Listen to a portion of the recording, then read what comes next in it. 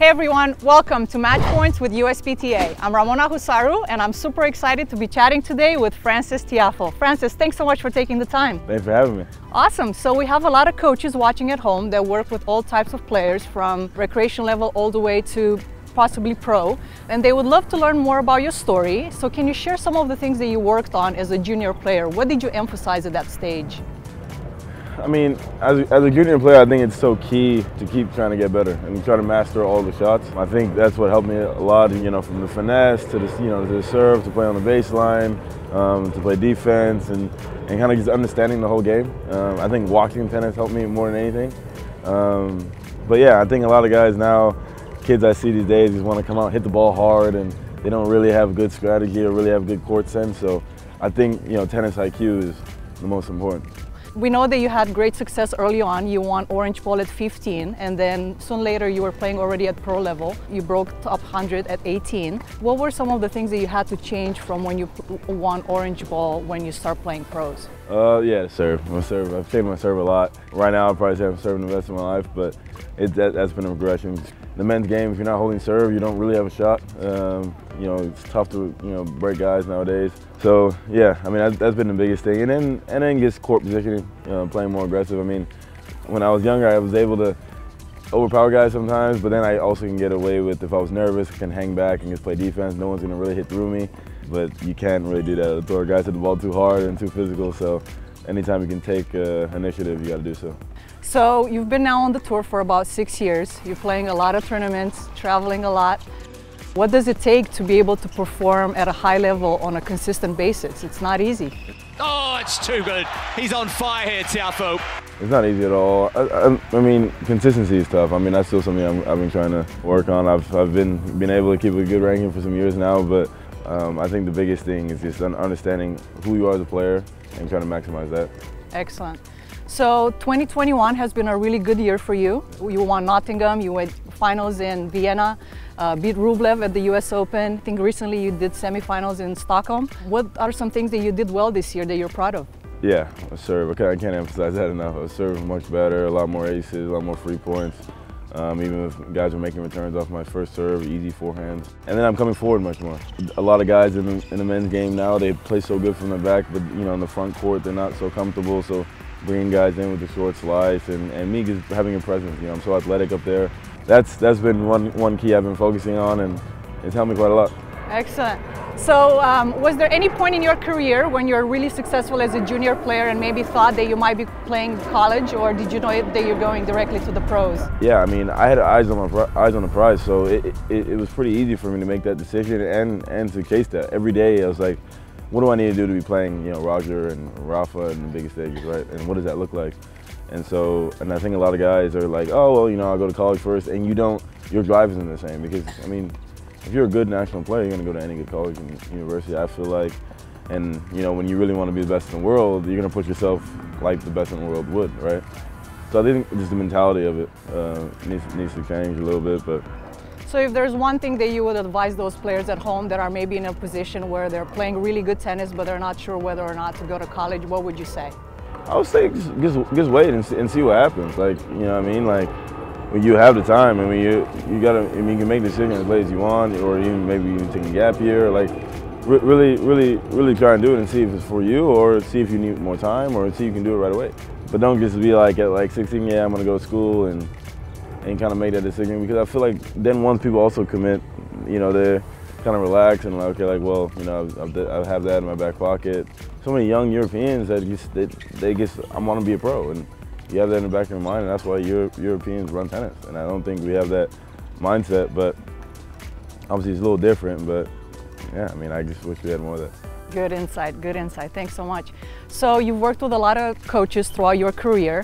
What would you say was the best coaching advice that you have received? Honestly, probably from Wayne is that not trying to change the player, still be you, but let's tighten up the screws. And then ultimately, like, you're only as good as your last match. So, a lot of times, like, I had a terrible thing where I would have a great tournament and then like a couple loose tournaments, because I'm still like riding that high from that last tournament where it's like, look, man, like, you made whatever quarters of a slam, you lost like 3 first rounds in a row. You're only as good as your last match, so no one cares that you did that. It's a week by week thing. And then as far as the game,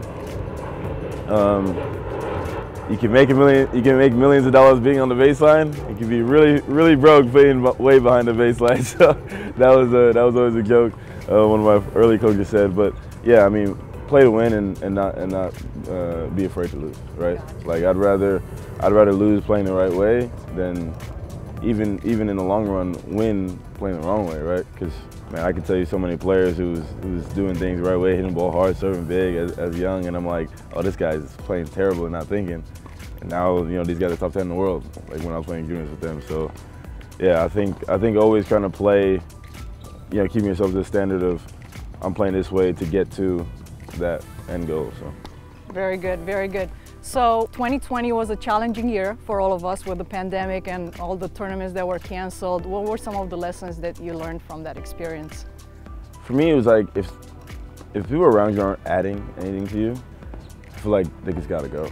Like, and not in a bad way. Like you waste so much time trying to like fulfill other people's dreams or trying to like have people around just to have them around. Like if people aren't really from your coach to your family to whatever the case may be. Like, cause we got this short window, especially I do in my career. I need to maximize it to the fullest. And you know, if I'm not having everybody around me who has my full best interest or that can move me to where I'm trying to go, I just don't need it. And that's kind of helped me a lot. I made some tough decisions and stuff like that. And that's kind of changed and helped me play at the level I'm playing right now. Gotcha, gotcha. Well, we're going to switch it a little bit on the fun side, talking a little about our superstitions. Do you have any, and would you mind sharing some of them? Yeah. Like I'm trying to get out of there. I used to eat it. If I played in my first round match and I won at a dinner place, I had to eat at that same dinner place, try to get the same table. I'll talk to the manager of the restaurant. Yeah, I'm here for the tournament. They'll put me at the same table. Everyone's sitting in the same seat. It's just too much. Because then if something goes wrong, you're losing your head. Then same music before every match. What about the collar? The collar. The collar is a big one. I tell Nike, like I play my best with the collars. Like I need the collars to do well in the tournaments. It's funny, like Nike gave me, like this whole last stretch, they gave me 8 of the collar shirts and 8 of the non-collar shirts. And with laundry sometimes when you finish late and they give it to you late, and then I had to play with the non-collar shirts, and I'm freaking out, I'm like crying, I'm like, yeah, I'm gonna lose. Like I'm gonna lose. Like, and my coach is like, we gotta get out of this. So like, Wayne's gonna kind of help me with that, but it gets bad, man. It gets real bad. Excellent. So you mentioned Wayne has helped you quite a bit lately. You've been working with him for about a year. What else has he added to your game that you're really proud of? Just, I mean, basically the mental side. Like, how do we bring the best out of you each and every week? And then, as I said, he's helped me a ton on my serve, getting my serve much better. And then he's also really enforced me trying to come forward and make guys, you know, pass me and hit tough shots. Those kind of things, but yeah, it's the biggest thing we kind of preach is like making a choice, do it each and every day, and you know, make the choice to be a competitor, make the choice to do things the right way, and hold yourself accountable. So really good, really good. All right, so we're now on match point. You're sending our coaches home with 3 things. What would be your 3 pieces of advice for them? Coaches, I want to see our guys, American players, play more with the continental grip. I think that's not approached enough nowadays. I mean, I feel like, because even there's some top guys in the tour now, with not great hands, and kind of freak out if you kind of bring them in the front court. Enhance serve, like take the serve part of the game very seriously, and then try to create the best athletes as you can, and tell guys to always move with footwork aggressively and not defensively. Those are kind of part of my 3 things. Excellent. Thanks so much for taking the time. This was really great, sharing some of your secrets. Yeah. We really appreciate it. We love watching you play. We love the energy, the heart. We're so excited what the future has for you. Best of luck for 2022, and we look forward to watching you play. I appreciate it. Thank you. That was it for today. I'm Ramona Husaru. You've watched Match Points with USPTA. Thank you all for watching. See you next time.